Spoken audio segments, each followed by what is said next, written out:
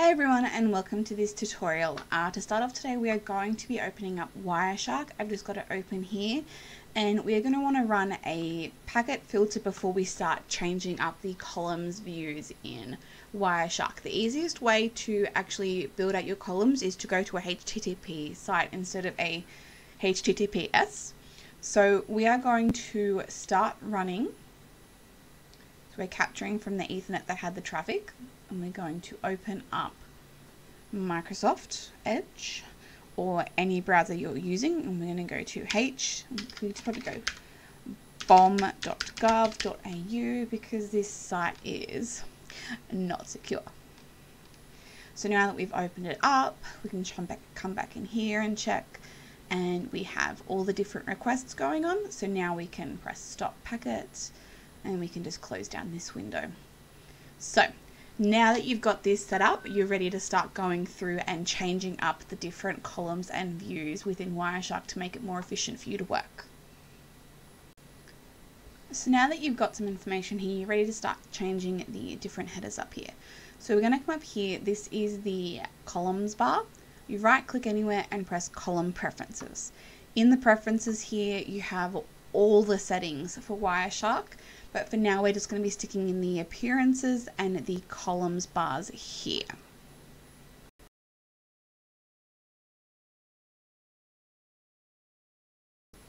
The first two columns I find really helpful to add are the source port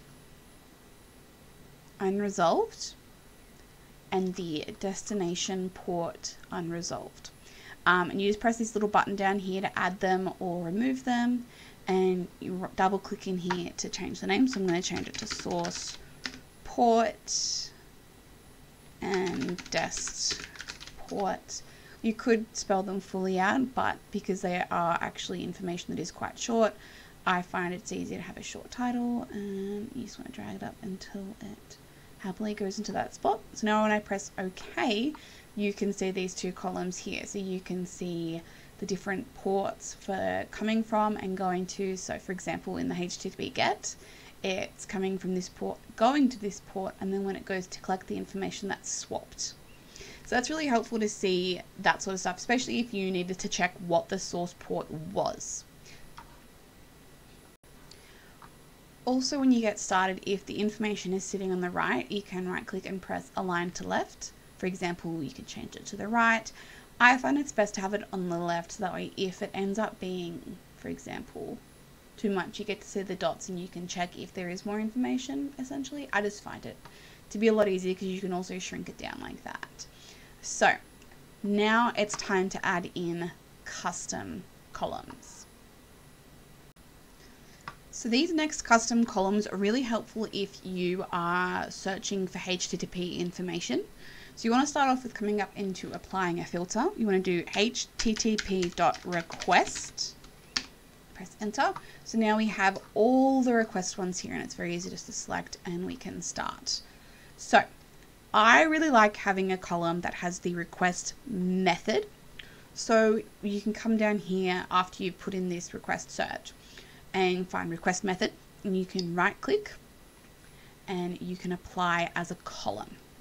So now you look here, you've got the request method as a column. It is also over in the information, but it's really handy to have it as a request method there. The next column I like to add is the host. So you right click, apply as column. So now you've got your get requests and your host requests. So it's really helpful to be able to see that information right there, especially if you're going, for example, right here, there's a post one. Now the next column I find really helpful to have is the handshake method that is occurring in the websites that you're sniffing and checking.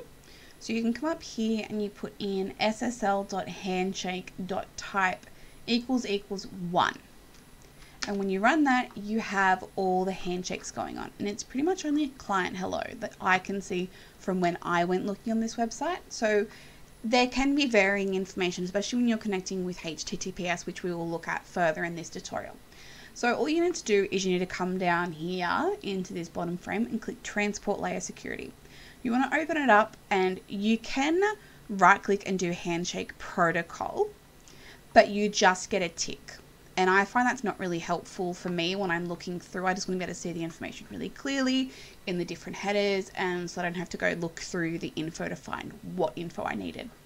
So what you can do is here and click the handshake type, right click and apply as column. So now you have a column for handshake type, and you can change the size of these and shrink them down. As I said before, when you make them align to the left, it makes it a lot easier for you to see the information really quickly. So you still have the column over here for your info, and it will show a lot of this information, but having it sorted into the different columns makes it a lot easier for you to efficiently look through the information without putting in filters at first. Obviously filters make it easier, but just to starting off, it's very helpful to have this information here.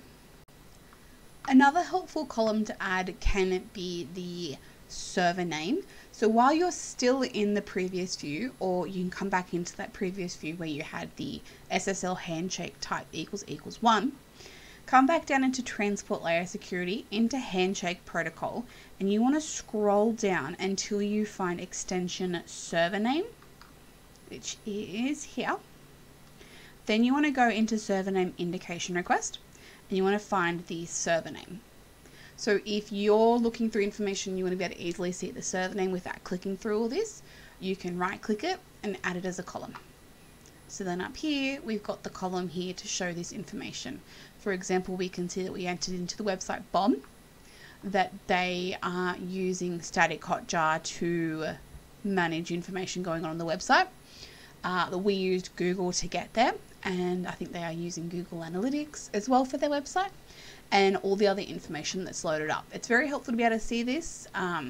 Obviously it won't always benefit you depending on what you're doing, but these columns can really improve your time searching through this information and make it much more efficient for you.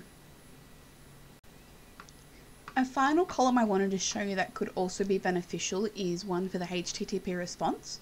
So you want to type in a filter http.response, and you'll get up all of these response ones. So you can come down here and you can open up hypertext transfer protocol, and then open up this HTTP one, and you can select the status code. You can right click and you can add it as a column. And now if we come up here and we scroll over, we now have a status code column for us to show the information on the status. So now you've got all these different columns. You can change them to be any different size you'd like, and you're ready to start searching through your information. So this is now the completed view of all the columns that I've added in. Now you can really do whatever you want with this. You can add in any columns you need depending on what information you're trying to look for and what works best for the information that you are going through. You can add anything in, like you can add the destination, you could add the type, for example. I can just right click and put that in there. You can really turn this into whatever you want. So just go for it. Have a try around, figure out what works best, and that is setting up columns in Wireshark.